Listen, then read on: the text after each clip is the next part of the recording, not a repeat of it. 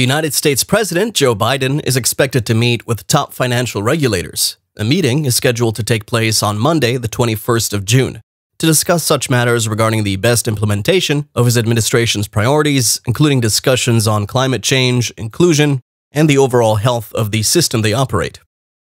And just maybe, they might end up dabbling into such trending topics like the case with Ripple Labs and the SEC. As much as we can say, the SEC is going to be in attendance.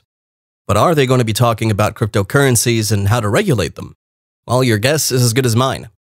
Welcome back to the channel. If this is your first time here, please consider hitting that subscribe button and turning on post notifications. Don't forget you can join our free Discord group via the link in the description for daily signals and a community of like-minded traders and investors.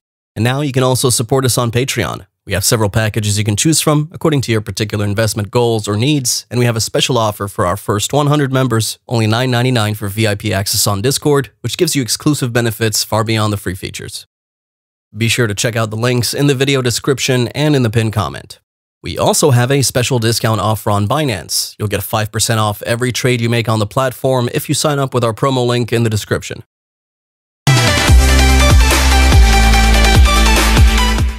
In our last video, we talked about the recent interview between Ripple's Chief Technology Officer David Schwartz and Tony from Thinking Crypto. We had the Ripple CTO explain all sorts of stuff from the federated sidechains, XRP being used as a bridge currency, and some other great stuff. We'll also be looking at some explosive gains for the XRP coin in today's video, considering Ripple just did away with a whopping $1.3 billion from the SEC under the hood. During the interview with Thinking Crypto, Ripple's chief technician shared his thoughts on the recent updates around the Ripple versus SEC lawsuit. In his words, they seem to say that Bitcoin and Ethereum are not securities. And then they kind of walk that back a little bit when people push them. They've left everything in limbo. It's driving innovation out of the United States.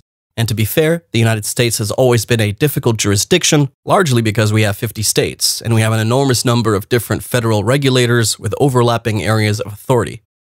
Now on that note, let's take a look at an article from one of our favorite crypto blog sites, U-Today, titled "Court Grants Permission to Ripple CEO and Co-Founder to Seek International Judicial Assistance. The individual defendant's motion for issuance of letters of request for international judicial assistance were granted."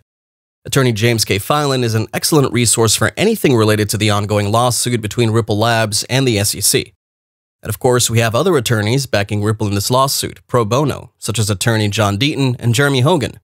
At the same time, John Deaton is renowned for single-handedly bringing up the case depending on an intervener's right to defend Ripple before the New York District Court. Jeremy Hogan is well known for selling XRP to his reasonably large following on YouTube via his channel Legal Briefs. But James Filan does a great job explaining what every one of these lawsuits entail. Following the content of a tweet from his attorney, who's also pro-XRP, the court has granted the fintech company's CEO Brad Garlinghouse, as well as the group's co-founder and executive chairman Chris Larsen, the authorization to put forth letters of inquiry for the company to seek international judicial assistance against the SEC. Running through some of the comments on that post out there on Twitter, we have some assumptions about that. Many people have many different interpretations of the court's latest actions in favor of Ripple and against the SEC. This is not surprising at all, given this is not the first time that this is happening. However, one particular comment from a Twitter user did stick. The Twitter user did hit the nail on the head with that one. First, we have a comment from the creator of that post, James Filan himself, where he says that the letters for international assistance, called letters rogatory, were just formally issued by the court and picked up by Cleary Gottlieb Steen and Hamilton LLP, and they'll be served in the central authorities of the United Kingdom of Great Britain and Northern Ireland, the Cayman Islands, the British Virgin Islands, the Hong Kong Special Administrative Region of China, the Republic of Singapore, the Republic of Seychelles, the Republic of Korea, and the Republic of Malta. Then we have this comment from Twitter user Kamaguster, who says that Ripple is collecting evidence in order to reduce the possible damage should the court make a ruling against them and in favor of the SEC. As reported by Yuri Malkin of the U-Today blog, according to the commenter, the purpose of these letters sent out by Ripple to the court is centered around the fact that the SEC only has jurisdiction over sales in the USA. So they, Ripple, are gathering data, which proves that the SEC has no jurisdiction over a big part of the $1.3 billion. This means that Ripple might as well be on its way to victory, as we might be seeing a settlement where Ripple becomes victorious and walks away without paying a single dime.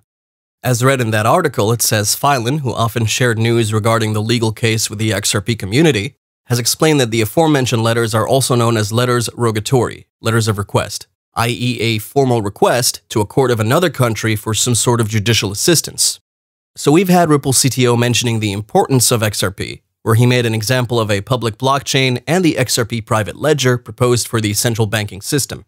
He cites that a financial service provider on both sides could facilitate users' payments between those two ecosystems at the vendor's own risk, effort, and time, adding that although customers wouldn't get the greatest experience, but it would be pretty good.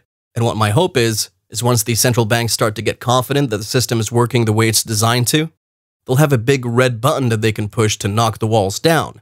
In his analogy, the expert cryptographer for Ripple Labs hypothesized that when these Federal Reserve banks of the world start to regain some sort of confidence in the entire Ripple system, they'll knock down those walls. But until then, and in the short term, we're to expect that the bulk of the liquidity will come from the same traditional sources. David Schwartz went on to cite an example with the US Euro model from an earlier case study, where he indicated that amidst rumors that leading banks in the United States are looking to start their cryptocurrency like the JPM coin with JP Chase Bank, which is believed to rival XRP in the race for the most sought-after digital asset for financial transaction settlements in the US, and eventually the world at large. Nonetheless, Ripple CTO is bullish that XRP's mainstream adoption is undeniable. I might be a financial institution in the United States, and I can hold the euro balance, and I can make euro payments, but I need to get from US dollars to euros somehow. And probably, what will happen is the very same players that are making the US to euros liquidity today, like JP Chase, will make liquidity on this new system. And it would be more competitive, and their margins, I hope, would be tight, and customers would get good experience. The exciting part of the interview is where David Schwartz buttresses XRP's utility against all odds. And then when it comes to pathways that aren't like USD to Euro, where someone can't afford to spend $5 billion to make the liquidity in that card, are great. Assets like XRP that can move across international borders in seconds for pennies will find a use case, sort of in that very, very long tail. I think you guys should check that one out. You could search for that here on YouTube using the title Ripple CTO David Schwartz Interview, XRPL Federated Sidechains, SEC Lawsuit, PolySign Cohen. Just as we've seen the much-anticipated amendment to the XRP ledger, which enables its protocol to be powered with smart contract functionality, now live and in its beta version. Following Ripple's itinerary and looking at the company's roadmap, you could see that the team has accomplished its greater milestone between the first 2 quarters of 2021 so far. Thank you for watching today's video. If you enjoyed it, please consider leaving a like on this video, hitting that subscribe button, and turning on post notifications. Don't forget you can still join our free Discord group via the link in the description, and you can now also support us on Patreon. If you have any questions or comments, let us know, and we'll see you next time.